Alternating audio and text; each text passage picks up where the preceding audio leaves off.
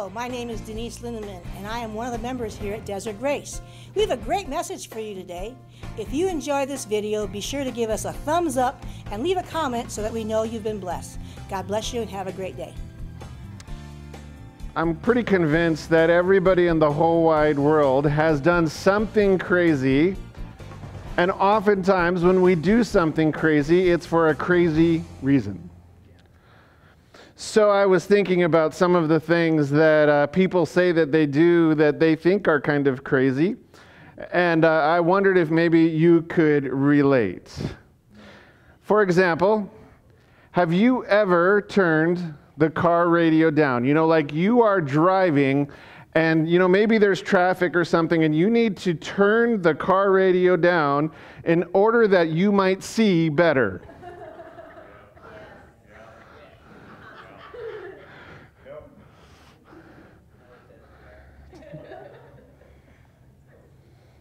I know some of you do this next one.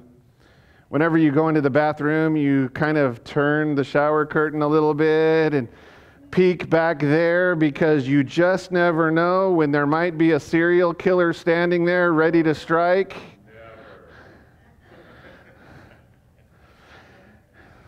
Yeah, some of you are willing to be honest. This next one is kind of a more serious one, but you know that we as people generally don't like any time that we feel marginalized, but sometimes I am confident that you have felt hated and victimized.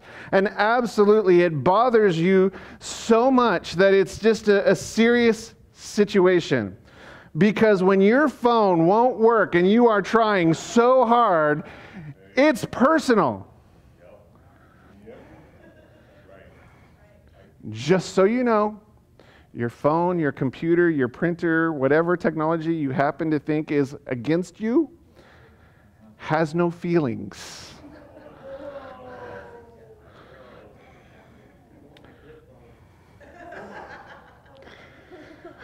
Maybe you were asked to do something crazy, and that's why you were finding yourself doing something that you wouldn't normally otherwise do.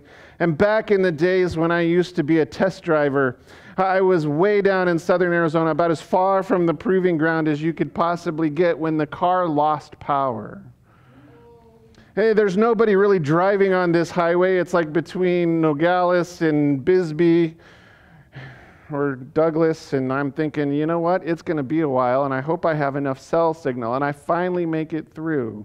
I call the supervisor, and he says, all right, well, I know how to fix this problem.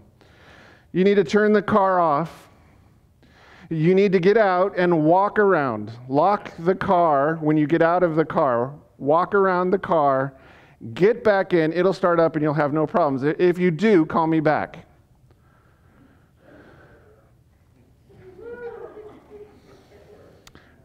You began to wonder, is there a camera? It worked. I'm wondering if you ever felt like God was calling you to do something crazy. I mean, really, if we want to talk about it in the world's terms, what the world thinks we ought to do, so many of the things that God asks us to do just sound crazy. Give away some of your time to help the church and to tell other people about Jesus. Give away some of your money. Give away your Sunday morning when, like most people, it's the one day they can sleep in. At least that's the excuse I hear the most often. I'd love to come to church, Pastor, but Sunday's the only day I have to sleep in. Great. YouTube.com/desertgrace. Or what is it? desertgrace.online.church. I don't remember that one anymore. Just go to desertgrace.org and click live stream. You can stay in your pajamas. It's all right. My question for us today is, what do we learn when God calls a prophet to take actions that appear crazy? Because God does occasionally call us and called people in the Bible to do things that don't sound normal, that don't sound right, that sometimes don't even sound within God's character. One such example of this would be the prophet Hosea. And I'm pretty sure that when he was listening to God and hearing what God was saying, his crazy factor on what God was asking went really sky high. And I thought about this a little bit, and I said, you know what? Is it really so crazy when God is the one asking? Yep. Hosea 1, chapter 1, verses 2. We're going to read all the way through the first verse of chapter 2. When the Lord began to speak through Hosea, the Lord said to him, "Go and marry a promiscuous woman and have kids with her. For like an adulterous wife, this land is guilty of unfaithfulness to the Lord." So he married Gomer, daughter of Diblaim, and she conceived and bore him a son. Then the Lord said to Hosea, "Call him Jezreel, because I will soon punish the house of Jehu for the massacre at Jezreel, and I will put an end to the kingdom of Israel. In that day I will break Israel's bow in the valley of Jezreel." Gomer conceived again and gave birth to a daughter. Then the Lord said to Hosea, "Call her Lo-Ruhamah," which means not loved. "For I will no longer show love to Israel, that I should at all forgive them. Yet I will show love to Judah, and I will save them, not by bow, sword, or battle, or by horses and horsemen. But I, the Lord their God, will save them." After she had weaned, not loved, Gomer had another son. Then the Lord said, "Call him Lo-Ammi," which means not my people, for you are not my people, and I am not your God. Yet the Israelites will be like the sand on the seashore, which cannot be measured or counted. And the place where it was said to them, "You are not my people," they will be called children of the living God. The people of Judah and the people of Israel will come together. They will appoint one leader, and they will come up out of the land, for great will be the day of Jezreel. Say of your brothers, "My people," and of your sisters, "My loved one." So, interesting requests. Here's the thing. Hosea receives in that small passage 4 separate commands, or 4 different calls of things he was supposed to do. And the first one is to marry a wild woman. Woohoo! Now, I don't know where you stand on this or what you're thinking when you hear this sort of thing, but I just seem so out of character for God to say, hey, go find an adulterous woman. Go find somebody who's promiscuous. Go find somebody who's absolutely just, not faithful to you, and marry that woman. I want to kind of point something out here. Back in Hosea's time, marriage and family, that's what most people did. And it was kind of essential, really, to survive. So a prohibition against him getting married would be unique. So it's not surprising that God says to Hosea, get married. What's surprising is that instead of get married and here's the woman, he says, find yourself a promiscuous one. An adulterous woman, because she will be like the Israelites are. There is one specific example where a prophet is told not to get married. That would be Jeremiah. Now, this next one is a little bit PG-13, but you can handle it. To be promiscuous is certainly to be engaged in sex outside of marriage. The original Hebrew makes no qualifications or sort of maybe it means something else then. The problem is that so often sex and idolatry is intertwined in that age. So that in other words, anytime you leave God, you get involved in a cult in which sex is a part of what's going on. It seems important for us to make sure that we wrap our head around this. Because basically what God is saying is you need to go find somebody who has the character of a promiscuous woman. He doesn't say she already has to be out there just, like go to one of the idol worship centers and find yourself a woman who's just absolutely engaged with all kinds of activity there, and then she would be your wife. He just says find somebody with this character. But it's also really clear that, not so much in the English, but in the Hebrew, that he's not saying go find a prostitute. The promiscuous and the prostitute are 2 separate words. And so if what he wanted was her to marry specifically a prostitute, he could have easily said so. Go find yourself a prostitute and marry her. So this idea is really that not so much that this woman is unfaithful in the moment, but somebody who will ultimately become unfaithful. Then he says there's to be children. Now, there's a temptation when we read this to have children of promiscuity, to begin to think that this could possibly mean that you need to have children who are obtained outside of the wedding vow. But the scripture also would have had an opportunity to say that you're going to have some children that aren't yours, that this should be something that you should expect. There's absolutely nothing in what we read that implies that Hosea's children will be illegitimate. Not a single thing. In fact, it doesn't really ever imply where the children came from. But it also tells us that all of these actions are going to be symbolic of the actions of God's people.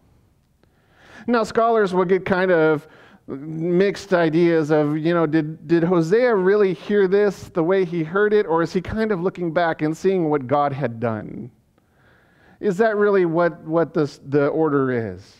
I don't want to get too caught up in those weeds. I want to make sure that we understand that what is going on here is that God is beginning to say to us and to the Israelites through Hosea that this is a symbol essentially of how we treat God. That we are the idolatrous or the unfaithful spouse. Now, we're told, just sort of as a matter of fact, that Hosea marries Gomer, and Gomer begins to bear the children. Now, I don't know if you're at all like me. Sometimes you're kind of wishing for a little more details. How did he find her? How did he know? All those sorts of things.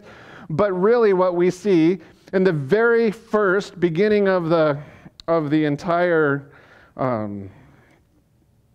book is just kind of a line of who Hosea is, and then he's called. And the fact that he goes and marries Gomer is basically saying he's fulfilling what God told him to do. So scholars start to think, hey, what does it mean, this name of Gomer, or what does the to blame mean? And scholars have come to an interesting conclusion. Doesn't mean anything with her name. It's just that basically what the point is that Hosea did what God called him to do. So first command, God did it. He did what he was supposed to do. The second thing that happens is God tells him, you are to name your first child, who happens to be a boy, may God so. Now, I don't know. Seems like a weird name, but, we kind of had a conversation about that in a previous sermon series, so I won't go too much into that. But may God so doesn't necessarily sound like it's something that is negative. What exactly is God sowing? Is he sowing something beautiful, or is he sowing something destructive? Is this about redemption, or is this about judgment? Those are two very important questions we could ask. So Jezreel is this name. It means God may sow. But also Jezreel is a place. It is a city, but it is also a valley near the city, and it's where some pretty serious atrocities were committed by the Israelites. They have a bad kind of connotation with it. And so basically, you end up seeing this the situation where you have a city or an area in which bad things happened, which means that we probably should be expecting God to be sowing bad things through an adulterous woman who's not faithful.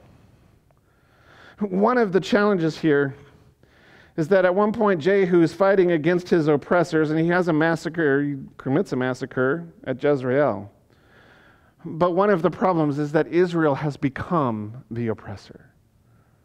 You see, one of the challenges is that sometimes we feel oppressed, and then we want to go and make sure that we're not being oppressed, and in doing so, we oppress others. I could go through example after example of that, but even though the timer started late, I don't have time for it. To break the bow is to completely destroy any military strength. So when we get to this point of, hey, listen, God is going to destroy the bow in the valley of Jezreel. What he's saying is he's going to completely wipe out Israel's power, Israel's strength, Israel's might. Now, think about how Israel ends up here to begin with. You understand that they're in the promised land. And they got there because God paved the way and fought for them. Now he's basically saying he's not going to do anything for them. He's basically telling them that not only is there going to be complete destruction, I'm not just going after a single king, I'm going after the entire kingdom. Israel was actually going through this really rough time in Hosea's time, which there were kings, that one of them died and another one took power, and within a few months he's assassinated, and another one makes it for a few months and gets assassinated, and all of these essentially illegitimate kings are taking over. And so part of what Hosea is doing is saying, hey, listen, all of this foolishness, it's not just about your king. It's about all of you as the children of God.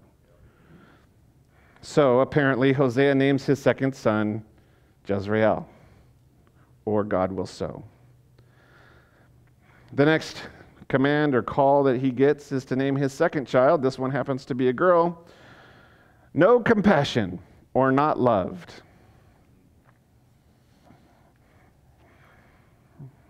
Interesting sort of way to name your children.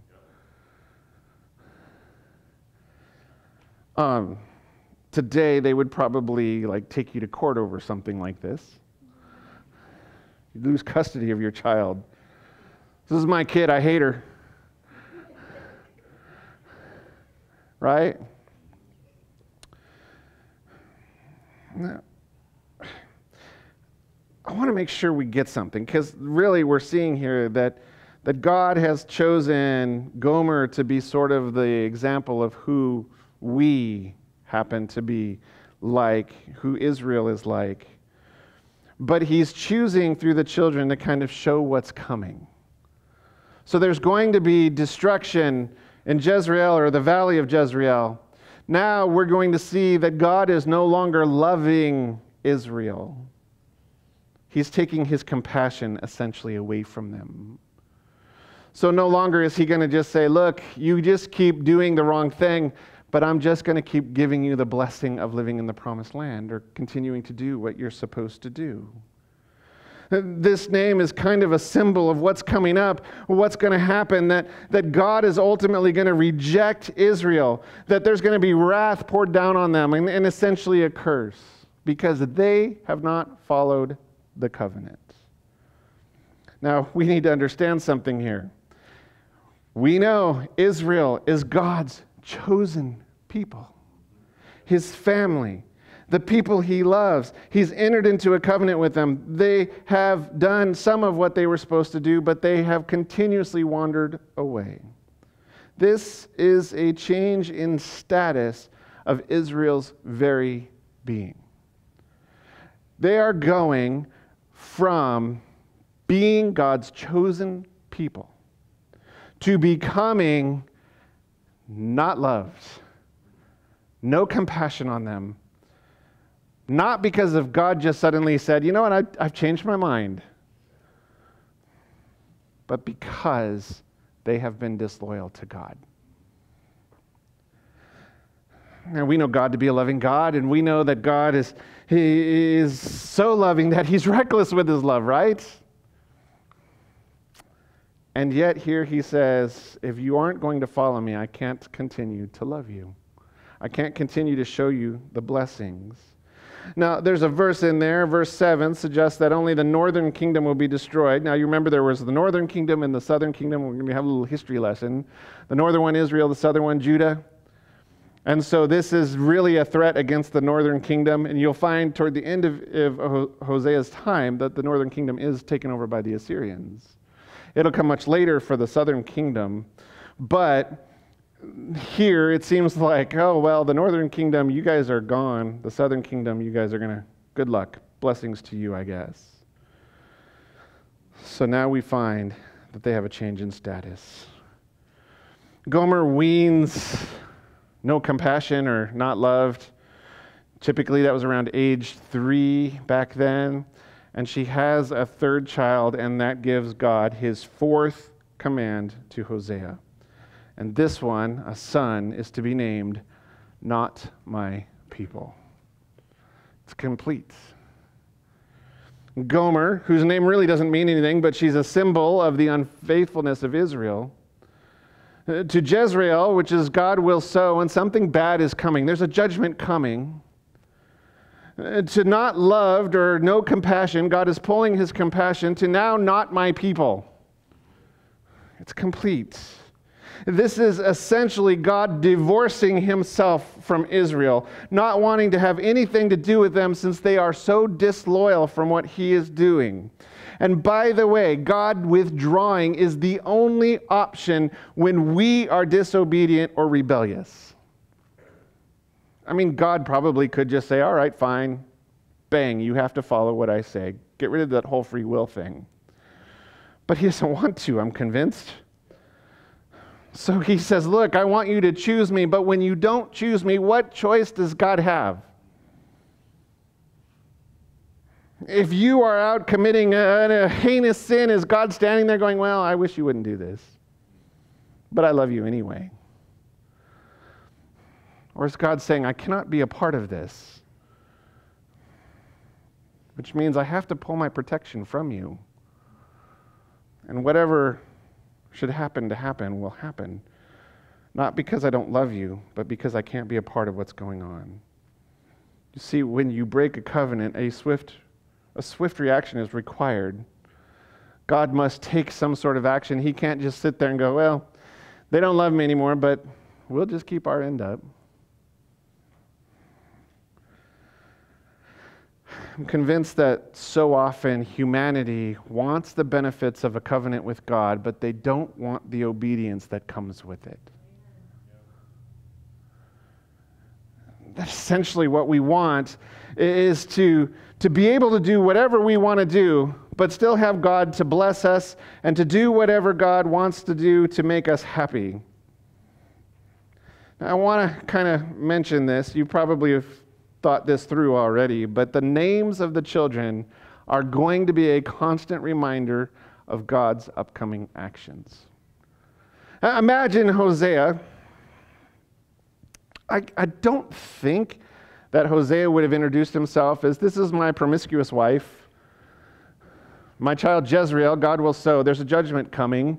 And then the second one, we don't love her, she's not loved. We love her, but she's not loved, no compassion. And that third one's not my people. But my guess is that if you were an Israelite and you happened to speak to Hosea and say, so introduce me to your family, he'd be saying, all right, well, here's my wife Gomer, here is Jezreel, here is not loved or no compassion, and here's not my people. And they would be saying, did you hate all of your children before you had them? And he would say, no, these are the names God told me to give. You see, the message would have been so clear coming from Hosea. If we don't do something different, we're going to keep getting what we're getting. And what we're getting right now is unfaithfulness to God. And so God does something a little crazy, and he says, look, marry a promiscuous woman. Name your kids these really weird names that when people hear them, they're going to be like, oh, what is that all about? And you'll be able to explain it to them. I'm not sure how much that message ever got through. I'm not sure how much they would have understood it. But the kids basically become the message. So what do we learn when God calls a prophet to take actions that appear kind of crazy? When we begin to see that God is up to something, but we're not exactly sure what God is up to. I think the first part of this answer is one that ought to concern all of us. Because I think that what we really learn is that if we're going to be honest with ourselves, we are Gomer in this story. And we all tend to wander away from God. Now, I'm not saying that you're way far from God today, but if you've been a Christian or a Christ follower for very long, you have experienced at some point in your time the sort of pull to do something else. And sometimes we do a really good job at saying, no, I'm not going to do that, and still taking on another god. Because I'm telling you, there are millions of people who claim to be Christ followers. If everyone who claimed to be a Christ follower in the United States showed up to church in one day, there would not be enough seats in all the churches in the United States to hold them all.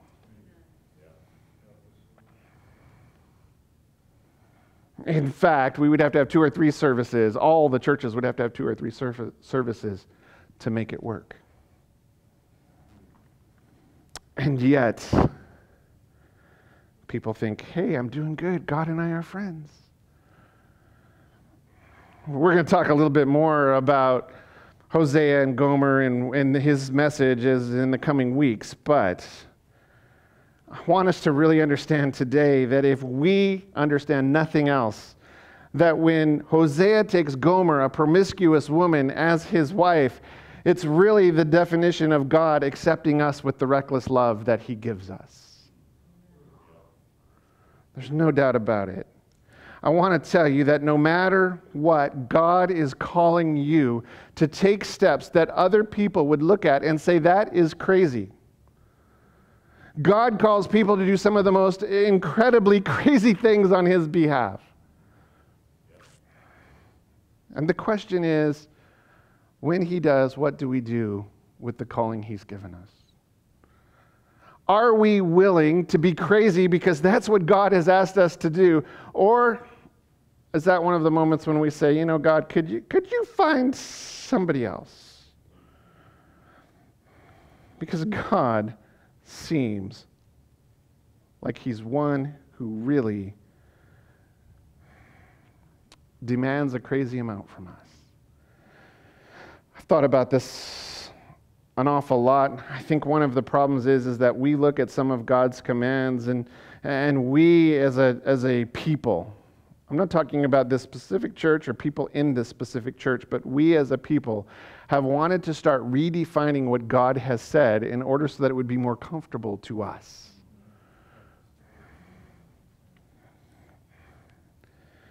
Do you think when God says, hey, here's an idea, and give a percentage back that you have received from me, because what I give you actually belongs to me to begin with? That sounds pretty crazy, especially when we know, hey, we earned that money. But what about when God says, hey, there is a work day, Saturday, Jesse's Closet.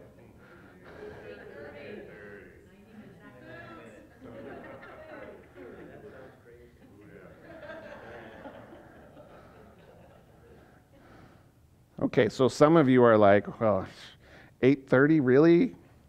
That's kind of early. It's my one day to sleep in, besides Sunday. Some of you are going, 90 minutes in a warehouse? Really?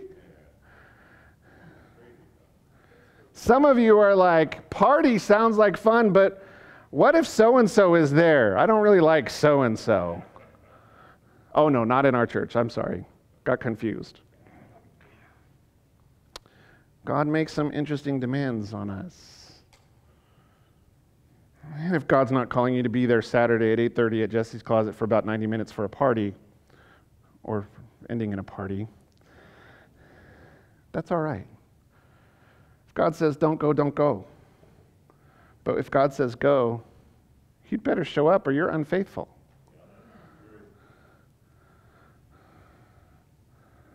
I know, now I've really put a damper on the whole thing. We are often lured into the world's way of thinking. And when we are, we tend to disobey, to distrust, and to outright rebel against God. The world is telling you to do something different. The world is telling you that the church is demanding too much of you and telling you the fact that God doesn't really exist. That's what the world tells you. You see people, leaders, who sometimes don't even continue to follow what God wants them to say, and they make all these reasons why they can't or shouldn't. And sometimes they just say, did God really mean that? Problem is, he did. Are you able to say that you are faithful in all of the areas of your life? Are you able to say that you follow God in everything that he's asking you to do? Or is there a temptation for you to wander around? Do you acknowledge that you have that temptation? And if you honestly really don't have that temptation, talk to me, because we need to get you up here and speak and tell the rest of us how you do it. Second thing that we learn from the passage this morning and what Hosea has to say is we learn that God always holds out hope for redemption, especially for every Gomer in humanity. In other words, we may be Gomer in the story, but if you caught it, there at the end of the passage is the story of redemption, the story of hope, the story that what God really wants is restoration. Pay attention to those verses 10 through 12, which basically say this: the Israelites as God's people will continue. They're being numerous. They're going to gather together. They're going to be under one king. By the way, do you wonder who that one king is?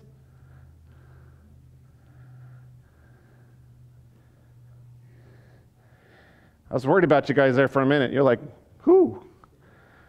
Jesus. Christ. There's hope for redemption. What more could you ask? And by the way, if you didn't notice already, the kids get new names.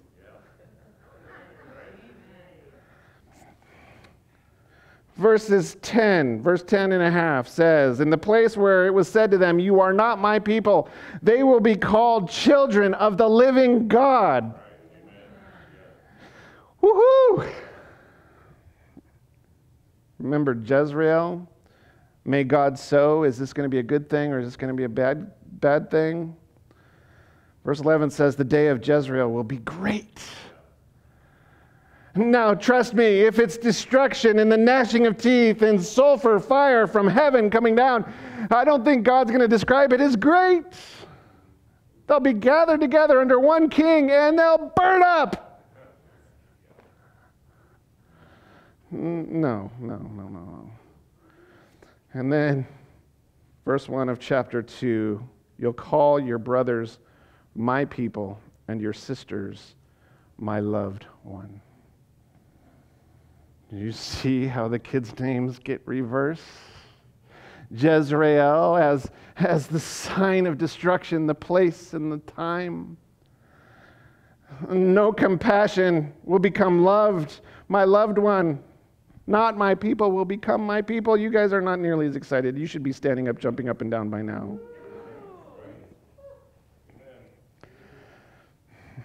I just want to say this one thing.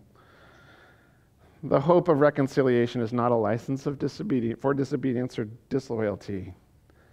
It's a promise of redemption, and one that I believe we already are living in the age of. Where are you in the story of Gomer and Hosea? Would you put yourself closer to the unfaithful spouse? The one who isn't doing what you really ought to be doing? Or would you put yourself at the side of redemption?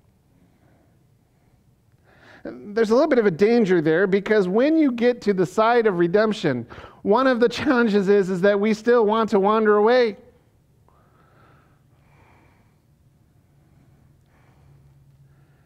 And become Gomer all over again. Where are you in the story? Or maybe more appropriately, are you ready for crazy? For what God is going to call you to do. what God wants to do through you as His loved, His compassion on, His people. Where are you?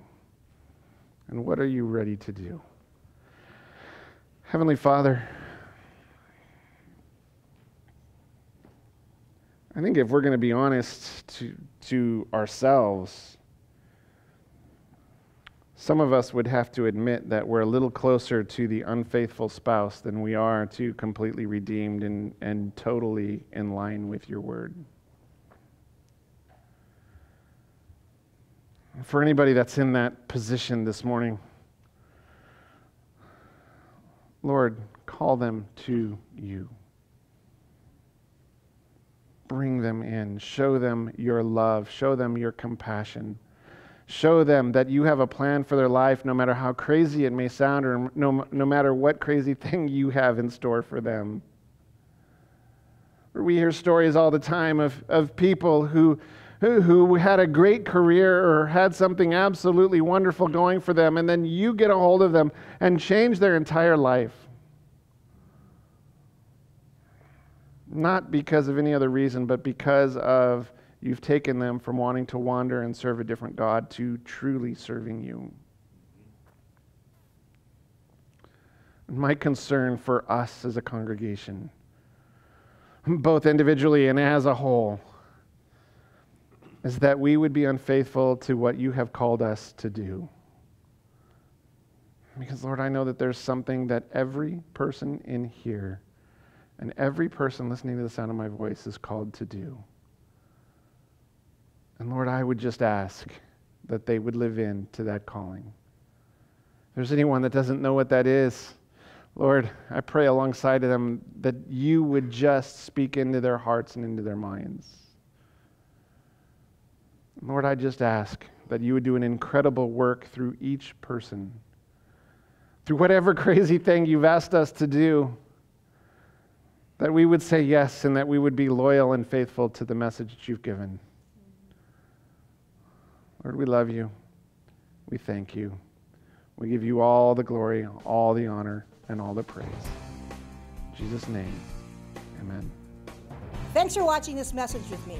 If you want to see more, make sure you hit the subscribe button and go the bell and be notified so when we go live or post a new video. We'd also like to invite you to join us in person for a service. Please visit us at desertgrace.org or give us a call at 928-305-1132 for more information. Thank you.